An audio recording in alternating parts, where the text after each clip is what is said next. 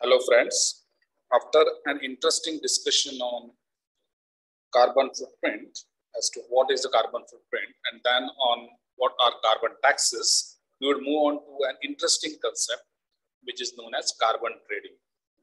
This would be an interesting discussion to understand the challenge of climate change and the way all the countries, the developed as well as the developing countries, are gearing towards mitigating this climate change issue. So what are the concepts of carbon trading? And more specifically, what are the two options, namely the cap and trade option and the carbon offsets that would be introduced in this lecture. Okay, so welcome dear friends, and let us begin with this interesting session. Okay. So this term carbon trading, as the name indicates, has something to do with the trade, something to do with the import and export. Okay, and there are basically two concepts in this which we would be discussing today. One is called as the emissions trading. There is another term for emissions trading, which is namely the cap and trade option. Okay, so both the things, that is the cap and trade option as well as emission trading, would mean the same. The second term you would come across when we read the literature, there's plenty of literature on carbon trading, is on carbon offsets. So we will try to clear our concepts as to what they mean, so that those who are interested really into this issue, concerned about the climate change, they would go deeper and deeper into it. Okay. So what is this emissions trading? As I said, there are two terms used interchangeably. One is known as the cap and trade, and other is known as the emission trade. So the concept is, the idea is that it is, we need to use the market. The market is a place where we trade. Okay. So we need to use the market-based approach to control the pollution. What is this market-based approach and how is it different from command and control approach? So one way of reducing emission is we just tell the industries that, okay, you cannot emit so and so. You cannot emit CO2 beyond this limit. You cannot emit carbon monoxide beyond this limit. Okay. You cannot emit the other greenhouse gases beyond a particular limit. So this is called as a quota-based approach. Or this is a command and control approach where the government is directly telling the industry not to pollute beyond a particular limit. Okay. There is other way of doing it, and which is advocated by some people, which is known as a market-based approach. And this emissions trading is a market-based approach, where economic incentives could be given, okay, or carrot and stick approach could be used for reducing the emissions of pollutants. But this carrot and stick approach is basically the market instrument. Okay, so we would look into what is cap and what is trading in this cap and trading scheme. So this cap and trading scheme, as I said, is adopted in number of countries, but the most the vast experience of this scheme comes from Europe. Okay, so when you study cap and trading scheme, we need to study essentially the schemes which are formulated by governments, as well as the schemes which are formulated by intergovernmental bodies like the European Union. Okay, so under the scheme called as cap and trade, as I said, governments, so both the governments as well as the group of governments, intergovernmental bodies like European Union, they hand out license which are known as carbon permits. So the critics would say that these carbon permits are the license to pollute. Okay, whereas the people who are in favor of this market-based instrument, they would say that these are the permits which would put a limit or cap on the carbon emissions. Okay, so as I said, this cap and trade can be formulated, okay, by both the independent governments as well as a group of governments or intergovernmental bodies like European Union. And we would be discussing that European Union emission trading scheme is one of the most widely applied cap and trade scheme. So there are two words, one is cap and other is the trade. So cap and trade. What is the cap? So the cap part means limit. Okay. So cap part is supposed to do the work in the environmental sense. It sets up a legal limit on the levels of permissible pollution, and it puts a time frame to it. So cap part is supposed to be like a quota. Okay? It puts a limit, a legal limit, beyond which the industries cannot pollute. Okay, and this legal limit has to be adhered to within a stipulated time. So that is what is the cap part. So each cap reduction is in effect a new regulatory measure which is introduced by governments, or as I said, some international bodies, to restrict the pollution further. So this is the limit. Cap essentially has to be in one sentence. If you want to understand what is cap, it's a legal limit, which is, or a legal permissible limit given to the industries, okay? And it is set by the governments or intergovernmental bodies.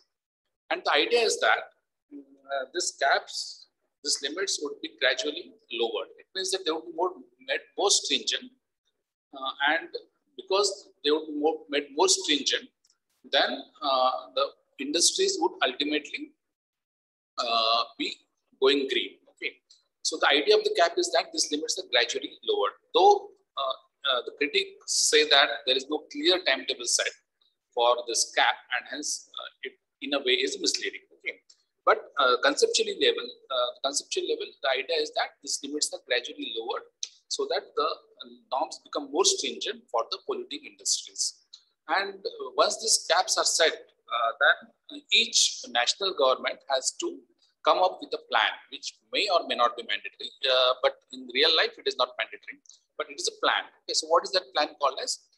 To adhere to the cap, there comes a national allocation plan, beyond which we cannot emit. So the next and most important step of the process of cap is for each country to agree on a national allocation plan. So what is this national allocation plan? It gives you a target. Okay? It sets a target, allocates the targets for all the individual industries, especially the polluting industries like power plants and some factories and industrial sites. Okay, so these plans, when they allocate the targets beyond which the industries cannot pollute, for the combined individual power plants, factories, and other industrial sites, that would add up to an overall cap for heavy polluters in each industry. So this plan has to be added to by each country. Okay, so that the overall cap which is put on the heavy polluters in each country is adhered to. So following the cap, there is a NAP. So NAP is the National Allocation Plan. The expectation, as I said, is the combined effect of cap and NAP is that it would become more stringent with time, and industries will ultimately go green. And the entire logic behind this cap and NAP is that price signals would ultimately reduce the pollution. So if, for example, petroleum is made costly, people would consume less petroleum and they would go to cleaner fuels like biodiesel, okay, like this, or ethanol, like this. So this is the logic, that if you make the fossil fuel industries, the output of the fossil fuel industries more costly, but then people would move to more cleaner options. Okay, so and this cap thing is, if you make it more stringent, then industries would go green. So this is the faith in the price signals. The other part, as we said, one is cap and trade. So emissions trading is basically not simply about cap; it also includes trade, and trading is the most important aspect of this cap and trade regime. So what is this trade? What can be bought and what can be sold? So it is basically the carbon permits. And as I said, so it is basically in layman's language, pollutions. Okay, so pollution can be, the quota of the pollution can be bought and sold. The carbon permits can be bought and can be sold. It means that the carbon permits can be traded. So a participant industry can choose either to use its permits exactly, means there will be a permits given to him. That industry can use its permits exactly by reducing its own emissions, right, and adhering to the carbon permits, so that there is no need of trading the carbon permits. But if they overdo it, means if the pollution is more than what the carbon permits allow them, then if they emit less than it permits, and then they can sell the permit, and if they emit more, then they can buy the permit from other countries. So in a way, if the industry is not able to adhere to a particular carbon level, emission level, they need to pay more. Okay, so as I said, it's basically price signal which is going to control the pollution. So if I am an industry and if I am polluting more, then I need to pay the other industry which is paying polluting less, and in a way offset my emissions. Okay, so this is the idea. So idea is of trading this. A polluting industry has an option either to reduce its pollution, okay, or pay more money, okay, to the less polluting industries, so that in total the cap which is put is adhered to. So this is the idea. So that is the trading part of the cap and trade aspect. As I said, the most popular ETS scheme, emission trading scheme, is that by the intergovernmental body, which is the European Union. So in an effort to ensure collective compliance with the Kyoto Protocol, which you know was a protocol agreed by the parties, okay, to adhere to a particular limit, all the European Union member states, they created their own cap and trade emission reduction system. And that is known as the European Union Emission Trading Scheme. And it all started in 2003. Okay, so those who want to study cap and trade in detail, they need to study this European Union Emission Trading Scheme as to whether it has succeeded or not in reducing the climate change issue. Okay. Why is that so? Because it's the world largest carbon trading scheme, and the longest established cap and trade carbon market. So historically also, since 2003 it is in existence. So it is the longest established cap and trade carbon market, and it is also the world largest carbon trading scheme because it covers many countries of the European Union. Okay, and therefore it also serves as a model for similar cap and trading schemes that are being proposed in the different countries like United States of America, Australia, and so on. Okay, so those who want to talk in favor or against the carbon trading scheme, they need to look at this specific European Union emission trading scheme to understand it better. The other part of carbon trading is what is known as a carbon offset. Okay. So this is the second type of carbon trading. And what is this carbon offset? So instead of cutting the emissions at the source, okay, if I am in America and I have been given a particular cap, okay, and I am not able to reduce the emissions at my place. So instead of cutting emissions at source, the companies and sometimes the international financial institutes, governments and individuals, they would finance the emission saving projects outside the cap area. Means, for example, let us take two set of countries. One is the countries of the north, which are considered to be developed countries, more industrialized countries, and other is a set of the developing world, which is called as the southern countries. Okay, so southern countries, because they are less industrialized, they would pollute less, whereas the northern countries, because they are more industrialized, they would emit more. So what the scheme is that the northern countries would give some money to the southern countries, the developing countries, so as to finance some renewables, okay, or some projects which are considered to be green, okay, and in a way they would not reduce their own emissions. They would not reduce the emissions quota. Okay, instead they would just put money, give money to the developing world, the governments, and help them adopt greener practices. Okay, so this is called as offsetting. So instead of reducing your own emission, you are offsetting that carbon emissions, okay, and to a developing world, right? So these emission saving projects are to be given to the areas which are outside the capped area. Which are the capped area? Capped area are, let us say, European Union, United States of America, Australia, etc. And which are the non-capped area? The developing world, like say India or etc. So the overall goal of emission trading, both the carbon offset as well as the ETS, okay, emission trading scheme, as you see, is that the polluters would look into the cost aspect. So the focus of this is they would more concentrate on the cost aspect, and they would try to minimize the cost of meeting the emission target. So this is one of the critique of the scheme, that it is all related to money. Instead of looking at the emission per se, it is just looking at the cost aspect for meeting the emissions target. Okay. So the carbon savings are calculated according to how much less greenhouse gases is presumed to be entering the atmosphere than would have been in the case in the absence of projects. Now, suppose a developed country wants to give money to the developing country.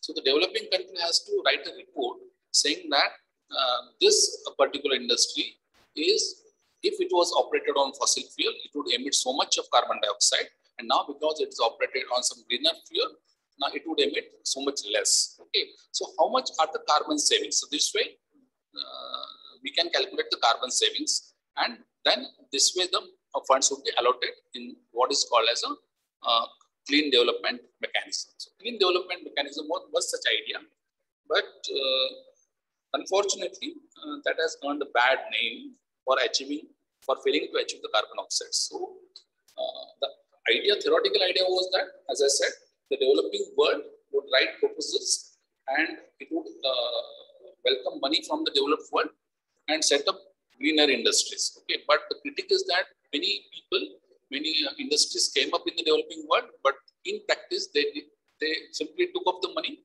but there was no real reduction in the carbon emissions. Okay, so as we were saying that rich countries should be allowed to buy their goods from other countries. Okay, and that critique, as I said, the critique is that there will be fake emission cuts. Okay, the system does not set a deadline by which the fossil fuel use will be phased out. Okay, instead it starts by translating the existing pollution into a tradable commodity. So the entire critique of both this emission trading as well as the carbon offsets is that this system, okay, it does not put a deadline by which the fossil fuel use will be completely phased out. Instead, it starts by translating the existing pollution into a tradable commodity. And some people object to it that we cannot put this carbon emissions into a tradable commodity, and we cannot hand over this serious issue of carbon emissions to the market. Okay, so there are some people who would advocate the command and control approach instead of these two market-based approaches, namely the emission scheme, right, and the carbon offsets. Okay, so if we want to take a position as to what is better, whether carbon taxes are better, whether emission trading scheme is better, whether this carbon offsets like clean development mechanisms are better, okay, we need to read a vast body of literature which is available before making up our case for or against this schemes. Okay, so this entire course was formulated. This lecture was basically to be a introductory lecture to introduce to you this very hot and debatable aspects, namely carbon footprint, carbon trading, and emission trading.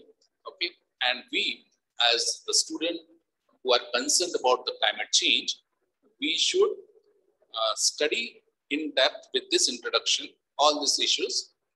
Plenty of literature is available on the net, and I feel that as students who are interested really in greener climate, all these issues should be of concern. It's not simply of academic concern, but as the citizens of the responsible world, we should be concerned about all these issues. I hope that this introductory the videos which I have made on this course would generate interest in you. Okay, and we will do more serious discussion on this in the forthcoming videos. Bye for now.